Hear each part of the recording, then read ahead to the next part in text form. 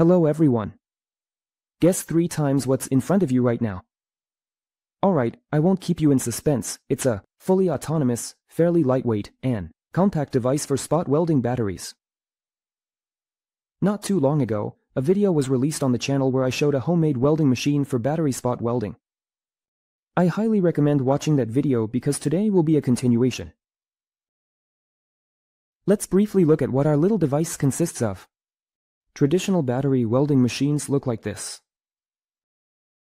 They are built on the basis of an iron transformer, bulky and tethered to the power grid.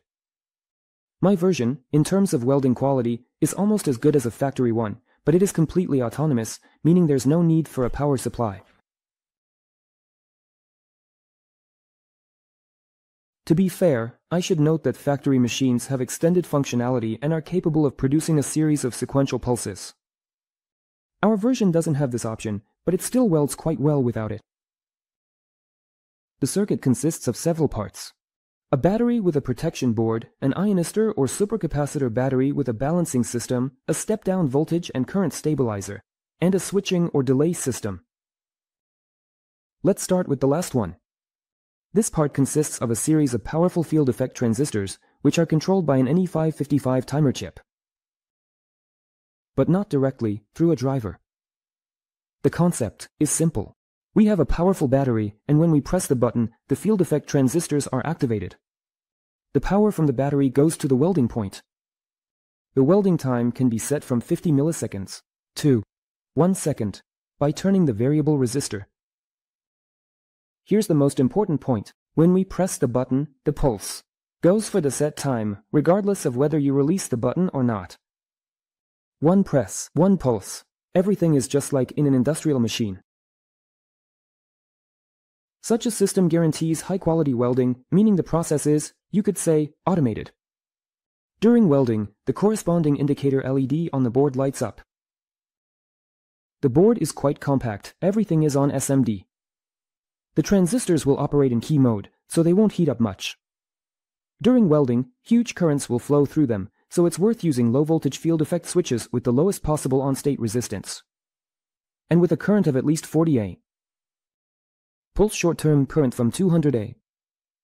Here, the more, the better. The driver on a complementary pair ensures reliable control of the field effect transistors.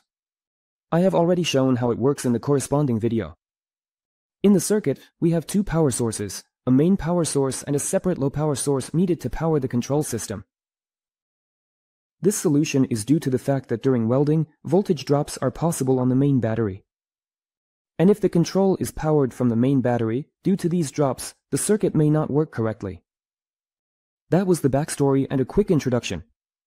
Now, let's get down to business. I got my hands on these capacitors with a voltage rating and a capacity of 500 farads each, and I decided to use them as the main power source. Here is the complete schematic of the device.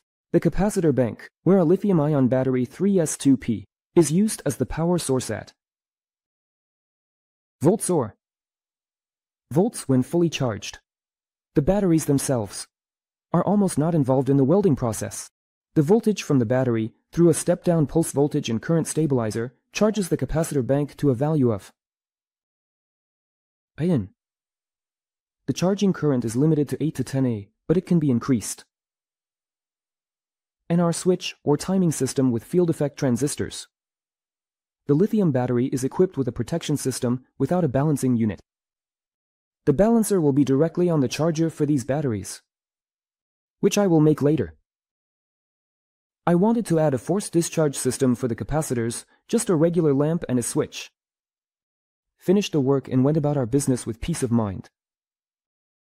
Later, I abandoned the system because a powerful lamp is needed for a more or less quick discharge of the capacitors, and there's nowhere to fit it. Yes, and everyone will find a way to discharge the capacitors. I, for example, use an 8-volt bulb at 150 watts. Before examining each part of the circuit in detail, I'll answer the question, why use capacitors? Can't we just use a regular battery? You can, but you need a battery that can briefly deliver currents of 300 to 500 A or more. For example, model polymer batteries, or a pair of batteries from an uninterruptible power supply, or a car battery. But in any case, the key feature of capacitors is their very low internal resistance. Therefore, they can deliver huge currents, and that's normal for them. And the lifespan of capacitors is very, very long, unlike any batteries. Well, now let's examine the construction in more detail. The capacitor battery initially consisted of 6 capacitors connected in series. They were all located on a single board. On the same board, there is a balancing system, or voltage equalization for the capacitors. After numerous experiments, I decided to solder all the capacitors from the original board and assemble another battery, where 2 capacitors are connected in parallel and 3 assemblies of 2 cells are connected in series.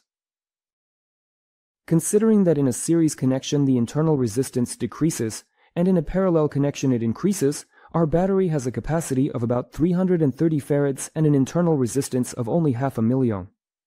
The voltage to which the battery can be charged is volts. Other configurations of connecting these specific capacitors did not yield the desired result. Naturally, one could use more advanced capacitors, but I was content with what I had. The original balancing board is designed for 6 capacitors connected in series, as I already mentioned. Therefore, I simply cut it in half.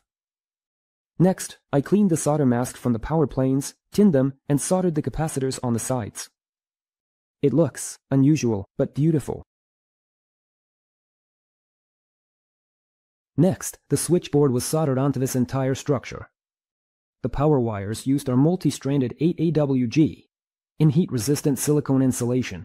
The length of each conductor is 20 centimeters.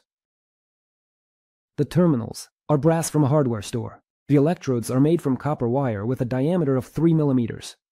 The start button is connected to one of the terminals and is located right under the thumb. Step-down regulator. It charges the supercapacitors. This regulator is necessary because the voltage from the batteries is higher and the supercapacitor bank needs to be charged to a voltage of IN. In my case, the charging current is limited to 9A, but it can be set to 20 or even 30. I just didn't have a powerful regulator. I didn't really want to build one from scratch. I tinkered with it a bit. In my junk, I found a couple of regulators on XL4015 chips with a maximum current of 5A. I didn't have any more powerful ones. To increase the total output current, I had to connect a couple of these regulators in parallel. Of course, it's not ideal to do it this way, but it's possible if there's no other choice. The regulators are connected in parallel at the input and also at the output, but not directly, instead, through decoupling diodes, jokes, and low-resistance resistors for current balancing. In general, balancing resistors can be omitted if the output voltage and current are identical for both regulators. But practice shows that the output parameters can slightly fluctuate when the boards heat up. That's why I took precautions. The regulators were installed on a separate large board. Resistors and diodes are also installed on it. In the circuit, I used one more powerful step-down regulator. The Schottky diode prevents current from flowing from the supercapacitors to the stabilizer board. This setup is done before connecting the supercapacitor battery. Place one probe of the multimeter on the cathode of the Schottky diode and the other on the ground. By turning the trimmer resistors, set the output voltage IN. Next, set the multimeter to ammeter mode. And by turning another trimmer resistor, set the maximum current limit to 9 to 10A. The Schottky diode must be mounted on a heatsink. After the setup, the screws of the trimmer resistors were sealed with hot glue. The variable resistor responsible for the welding time was brought out to that large board. Next, an analog scale was made. It shows the welding time. Set the required time depending on the thickness of the nickel strip, and off you go. Having an oscilloscope on hand makes it easy to determine the pulse time at specific positions of the variable resistor. A digital voltmeter was added to the design, which shows the voltage on the supercapacitors. First, let's charge the supercapacitor battery almost fully. Then, we'll discharge it using an electronic load and battery test mode to determine the capacity of our supercapacitor battery. We won't fuss over the discharge current, and we'll set it immediately to 10A.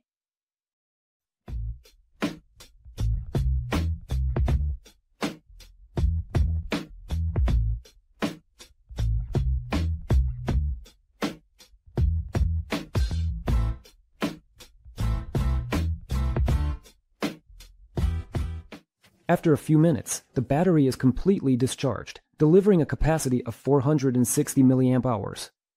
But this is considering that we didn't initially charge the battery to its maximum value.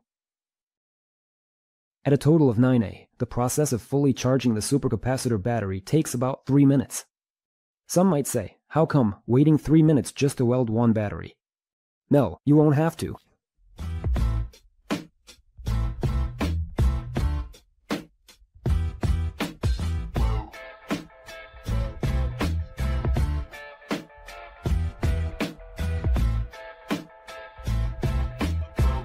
The energy stored in the supercapacitors is enough for 20 welds at average hold times. But while you weld one battery and move on to another, the system will have time to recharge the supercapacitors. So, even if you weld at an incredible speed, the supercapacitor charging system will always keep up with you. And the supercapacitors will always be ready to work. I forgot to mention that in my case, the stabilizers charge the supercapacitor bank not to the maximum volts, but to volts. This decision, you could say, is not based on anything specific. The minimum hold time, with the components specified in the diagram, is 50 milliseconds, and that's enough for proper welding. The maximum hold time is half a second. Such endurance might be required for welding, for example, nickel-cadmium batteries from a screwdriver using a thin nickel strip, or for welding various tin cans.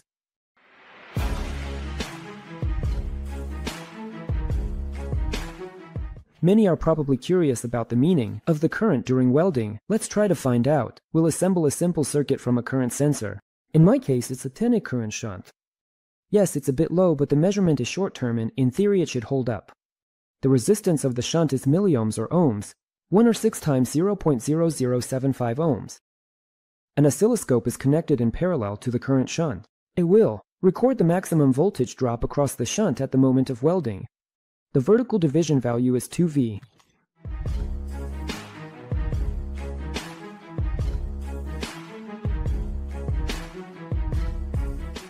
The maximum drop across the shunt,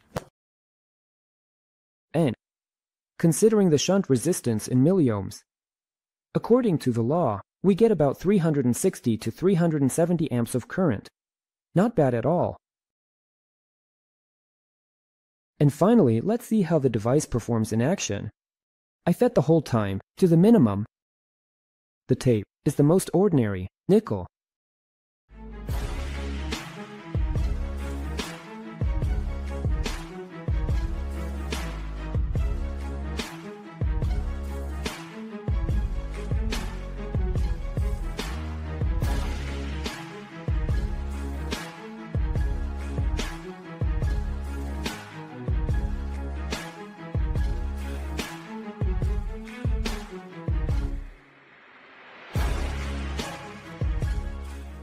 As we can see, it welded firmly. When trying to tear it off, part of the tape remains on the batteries.